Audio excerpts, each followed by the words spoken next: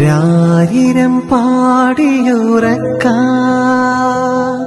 താലോലമാട്ടിയുറക്കാൻ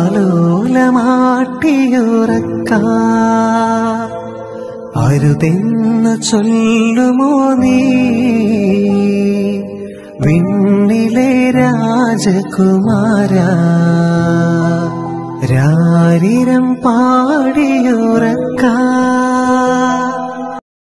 Dear friends in Jesus Christ, the word of God today is saying, so whoever in Christ, new creation, the old things have passed away, behold the new things have come.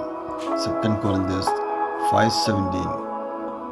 ക്രിസ്തുവിൽ ആയിരിക്കുന്നവൻ പുതിയ സൃഷ്ടിയാണ്, പഴയത് കടന്നുപോയി, ഇതാ പുതിയത് വന്നു കഴിഞ്ഞു. When anyone belongs to Christ, they become a new person. Their old way of life has gone. Their new life has begun. All this is what God does for us. Because of what Christ has done, God has brought us back to Himself as His friends. Now He wants us to bring the other people to be His friends too. That is job that He has given to us. By Christ's death, God was bringing people of the world back to Himself. As His friends, He would no longer keep their sins in His thoughts. This is the message that God wants to us tell people. So, we speak to people on behalf of Christ. It is like this. When we speak, God Himself is speaking to you on behalf of Christ.